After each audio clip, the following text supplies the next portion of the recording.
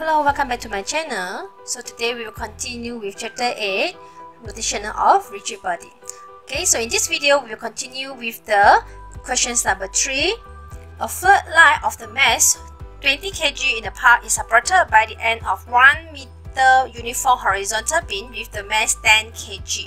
Okay, so this beam is 1 meter, meaning that our weight of the beam 10 kg. Okay, here must going down at the center of the beam. Okay, meaning that here is 0.5 meter and the other side also 0.5 meter. Okay, and the weight is 10 kg. So it's 10 times 9.81. Okay, the horizontal beam is hinged to the pole as shown in the figure. A cable at the angle of 30 degrees with the beam helps to support the line. Okay, so first we must sketch a free body diagram first. We must identify first how many forces involved in this beam acting on this horizontal beam. Okay, so the first one is mg, 10 kg, and the second one is the light, 20 kg. So the light also we have 20 kg. Okay, the third force is the cable, because there is a cable, so there is a tension. Okay, and also here there is a hinge here, so meaning that there is a reaction force acting on this point. Total we have 4 forces. Okay, so the first one is the reaction force, and then we have 10G, and we have another 20G, and there is a tension here, and the tension is 30 degrees. We have 2 unknown. The first one is the reaction force, the second one is the tension. Okay, so number 1, determine the tension of the cable. So now if you want to find tension, meaning that we want to cancel off the reaction force. So if you want to cancel off the reaction force, we will use this point as our moment. Okay, as I mentioned before, when we have 2 unknown, usually we will use torque to find. Okay, we will use torque to find the force that we need. Okay, so we will take moment at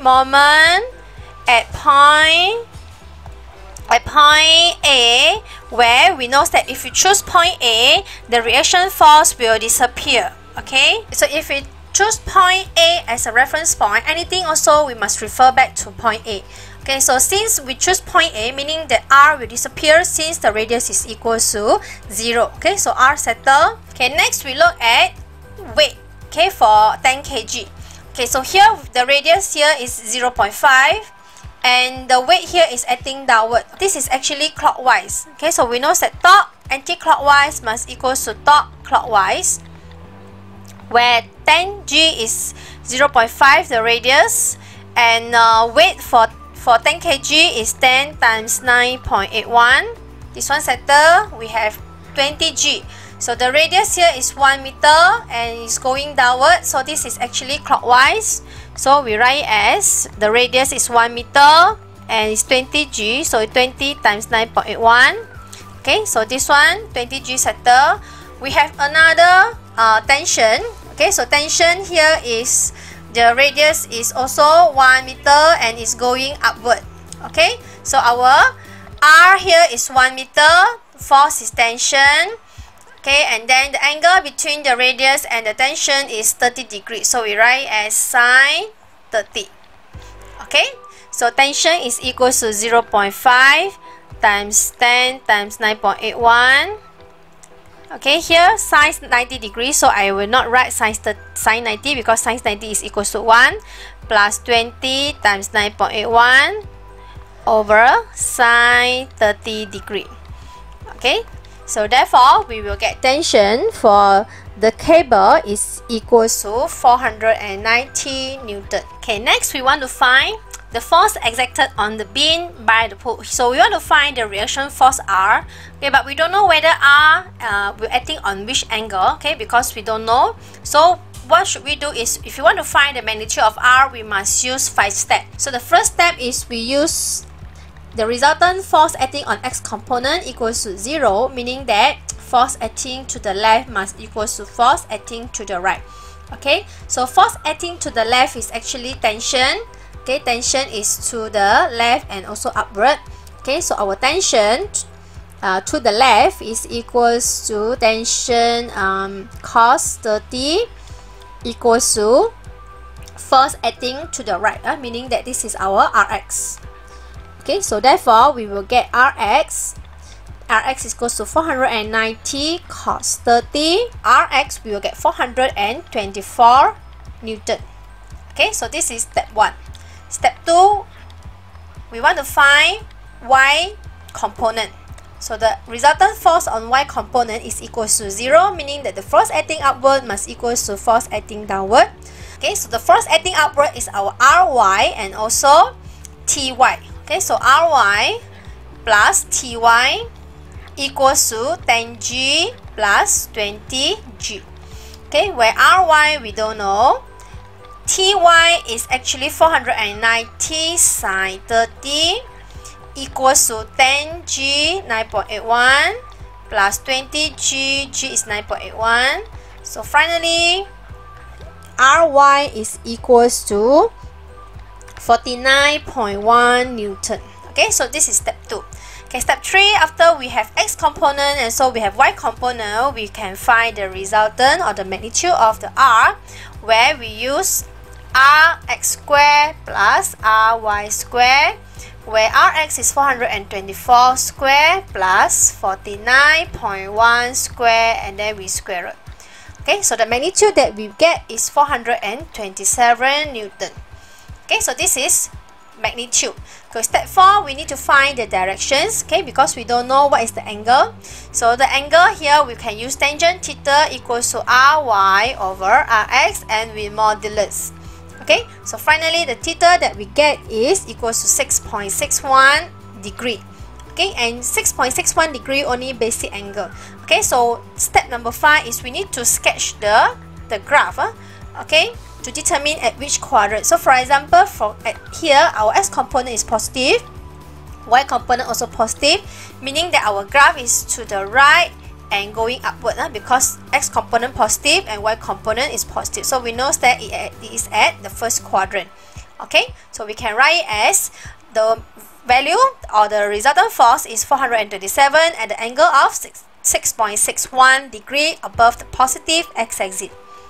Okay, so next we go to questions. The next questions number 4. And this question number 4 is a uniform ladder AP with the length of 10 meter and the mass is 5 kg. Okay, so 5 kg here, it must come at the center of the ladder, meaning that must be 5 meter and also 5 meter. Okay, so it go down straight 5G. Okay, so against a smooth wall, so the wall here is smooth, the height of the NA of the ladder is 8 meter. Okay, so here is 8 meter. Okay, and from the rough floor. Okay, so the floor is a rough surface. Okay, meaning that later we need to consider the frictional force. So number 1, determine the horizontal and the vertical force on the floor exerted on the B of the ladder. Okay, meaning that first we must draw free body diagram first. Okay, we must draw out the free body diagram. So the free body diagram here, the first one is 5G, and the second one is because here there's a contact surface.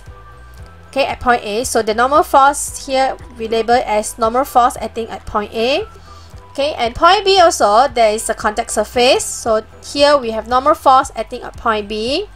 And also because this is a rough surface, okay, rough surface meaning that there is a frictional force. Okay, so frictional force is acting to oppose the motion. Okay, if there's no frictional force, meaning that the ladder will going downward.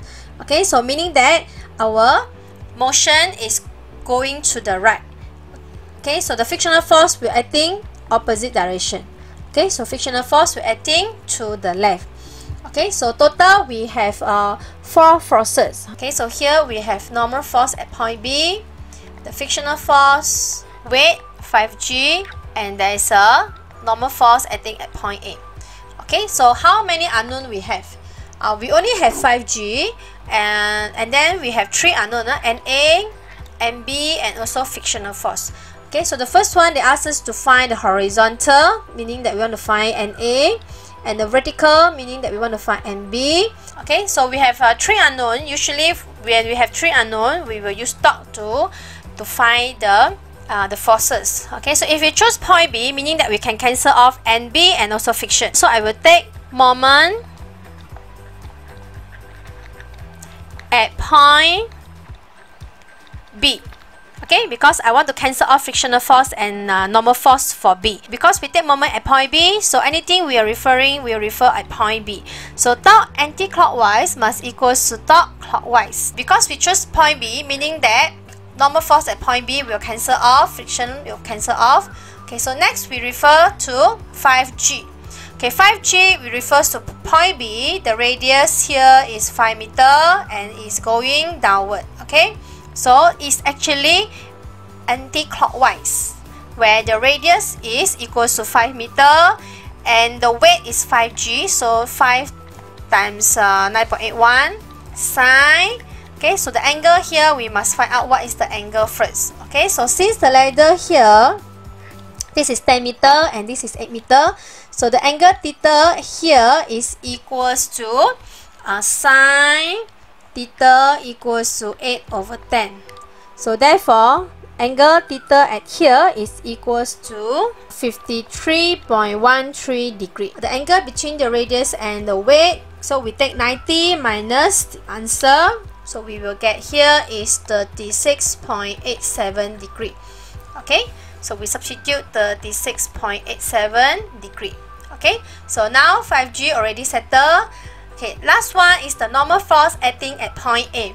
Okay, so with refers to point B, the radius is 10 meter and the force is NA. Okay, so this is actually clockwise. Clockwise, so I substitute here clockwise is equals to radius is 10, force is NA, sine.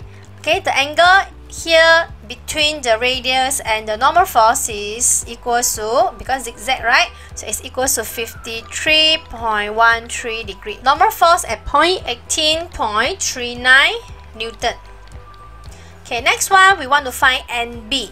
Okay, so now if we want to find NB, the easiest way is we use net force acting on y component equals to 0. Okay, we know that force acting upward must equals to force acting downward. Okay, so since here acting upward only NB and acting downward we have is 5G. Okay, so it's 5 times 9.81. So therefore NB we will get 49.05 Newton. Okay, so this is questions for A. Okay, for B, calculate the coefficients of the static friction, meaning that we want to find mu. Okay, before we want to find mu, we know that F equals to mu n. Okay, so we want to find the frictional force first, where frictional force is x component. So we can use Fx equals to 0, where force acting to the left must equals to force acting to the right. Okay, so force acting to the left is friction, and the force acting to the right is normal force at point A, and is equals to 18.39 Newton. Okay, so next we want to find mu, right? So mu here is equals to frictional force over n. Okay, so frictional force here, since it's at point B, so meaning that our frictional force is acting similar also at point B, because frictional force at B, so normal force also acting, we must take at point B. Okay, you cannot take at point A. Okay, so frictional force we have 18.39 and the normal force at point B is 49.05. Our mu will get 0.375. Okay, so there's no unit for mu. Okay, we will continue with the next video, rotational dynamic. Okay, thank you class. Bye.